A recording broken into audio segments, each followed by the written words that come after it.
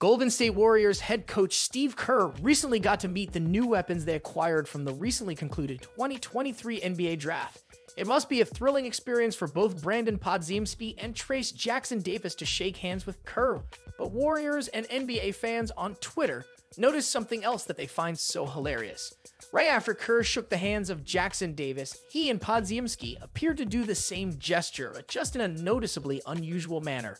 Twitter will never run out of things to laugh at. Some might not find it funny, but they still got to admit that it's not the traditional way to do a handshake. Speaking of which, the Warriors are looking to resume their tradition of dominating the NBA after getting eliminated by the Los Angeles Lakers in the second round of the 2023 NBA playoffs.